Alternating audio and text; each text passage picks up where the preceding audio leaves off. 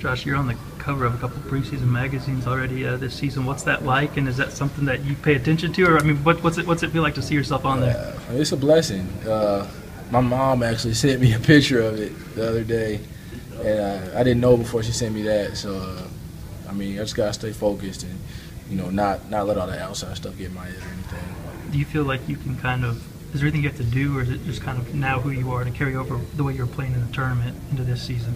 Just who I am. I mean, I just can't change anything this year. We'll need a lot. I feel like we'll just need a lot out of me this year, and I just got to carry that load. Coach just told us that the Dom's going to be able to play eligibility-wise this season. I know he's still got to lose some weight, but I guess what can he add if he's able to get in there and contribute?